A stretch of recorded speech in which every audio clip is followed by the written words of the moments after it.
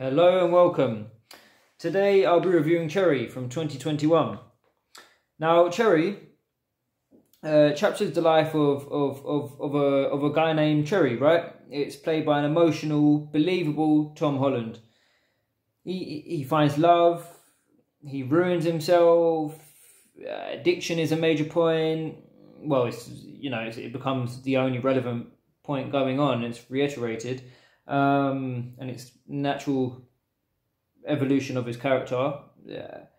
War is used as the cataclysm for said addiction, which is a very strong PTSD,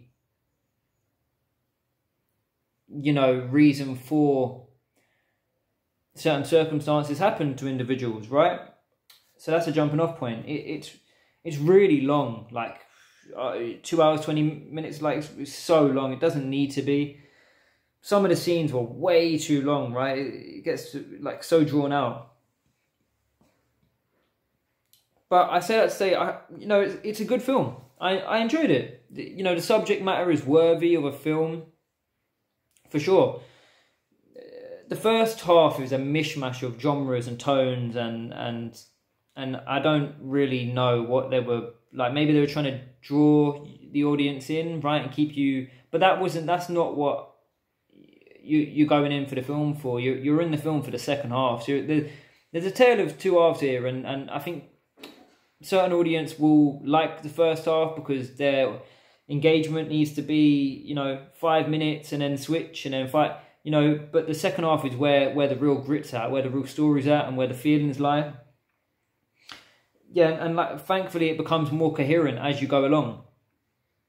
It's really acted out pretty well, especially by two actors, and the female is his girlfriend in the film is Ciara Bravo, and the two of them, they're both young actors, and I don't imagine they've necessarily.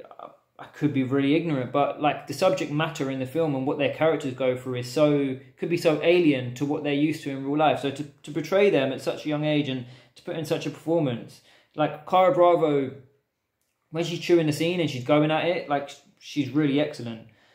I think they both done really well. I did enjoy the film. It's just there's so many points to sort of negate how I feel about it.